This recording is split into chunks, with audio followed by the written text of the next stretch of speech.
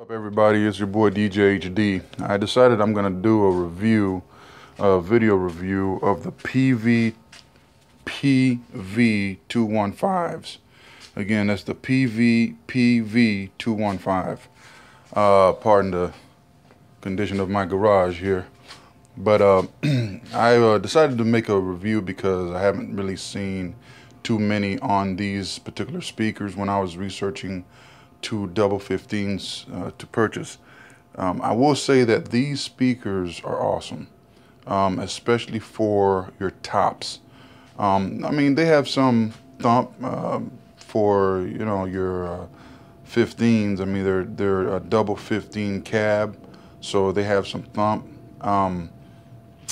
If you're like in a rock band or you're doing metal or anything like that, this would be perfect for that. I'm a mobile DJ. I do a lot of private events, a lot of weddings, big motorcycle events, anywhere from 300 people up to 1,000. And these two speakers are great. The coverage is awesome. I don't really use them without a big sub setup. So these are my double 18 custom cabinets. I'm actually going to replace them. I'm thinking about getting the JBL SRX 828s. Either that, I mean, they're like $1,600 to $2,000 a piece, non-powered, of course. Or I'm going to get the Peavey SP218s. Those have very similar power ratings to the JBLs, and they're pro-grade tour subs. And they cost a little bit less, about $1,300 per cab. So I got to make my decision on that. But back to these Peaveys. So what I really like about them, first of all, they can handle a lot of power, lots and lots and lots of power. The RMS rating on them, I think, is 700 watts at 4 ohms per cab. And it has, I'll show you the back, it has a 1/4-inch input, so it's pro grade. It's very loud, very loud. I'm gonna play a little something in a minute so you can get an example. And the reason I like them is because if you EQ or cross over your system correctly, that's when you get the best sound out of them. If you just plug up 2 amps or an amp to them and you don't, set the gain and the EQ right, and remove a lot of the bass, then these cabs won't be for you. They're not for you. So what I have here is I have a 1/4-inch going into a Speakon setup, and they can handle a lot of power. As I mentioned, the first setup I had was I was using this Crown XLS 402, and it sounded pretty good. It sounded good, but what happened was the PVs actually were too powerful for it. That's not a very powerful amp. And then I was using my Behringer EP4000. This amp, I'm gonna do another review on it. This Behringer EP4000, folks, is an awesome amp. I hear a lot of people talk badly about Behringer, but I tell you what, besides the weight, because it's about 37 pounds for this amp, man, the power is very muscular and strong, and clean. You're talking about 2,000 watts per side at, I think it's 4 ohms. Incredible. I mean, and I believe that's what it pushes out. There was a clear difference going from this amp to this one.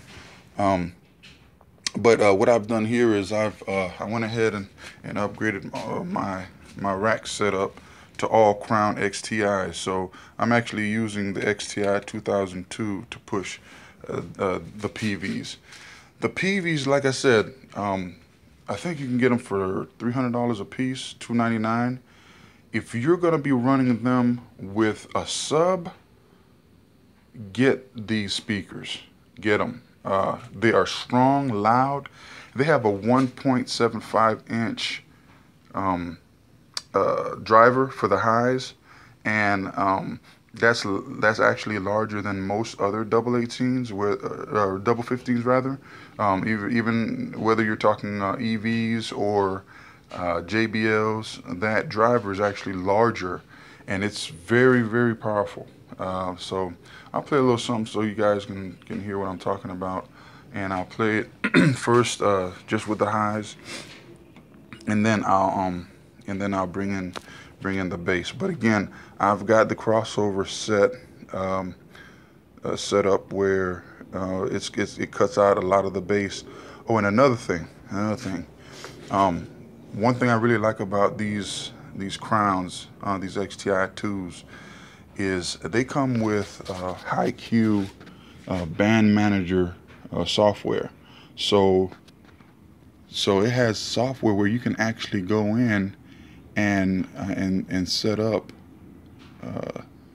the amp, and it's pretty cool because right now I only have one of the 3 amps set up. But see, like this is supposed to look like an amp rack, and if you have 1, 2, 3 or more amps, it will actually display here Crown XTIs, and you can actually just click on each amp and go in and modify the setup of the configuration. So like, you know, right now I'm you just double click on it, and then it'll give you the options just like on the front of the amp what you want to do. So I know the light is probably in the way there, but I'll play a little something and let you hear what I'm talking about.